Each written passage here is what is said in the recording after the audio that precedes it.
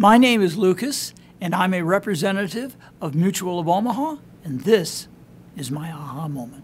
When I was living in Philadelphia, I met this delightful engineer who coached baseball. He and I met, we bonded, we talked. He asked me what I did for a living.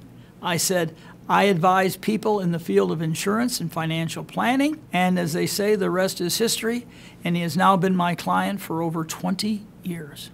When you meet friends, potential friends, strangers, every person possibly has an insurance need, and you don't know unless you engage them in conversation and you show them that you care about them, not yourself.